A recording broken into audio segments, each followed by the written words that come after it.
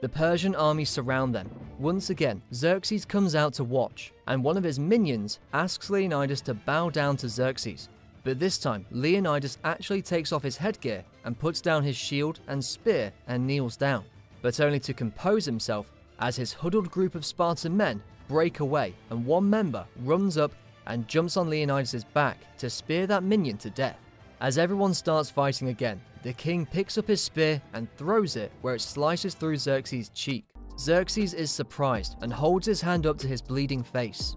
One by one, the Spartans fall, even the king. One of them tells him that it is an honor to die at his side, to which the king replies that it was an honor to live by his.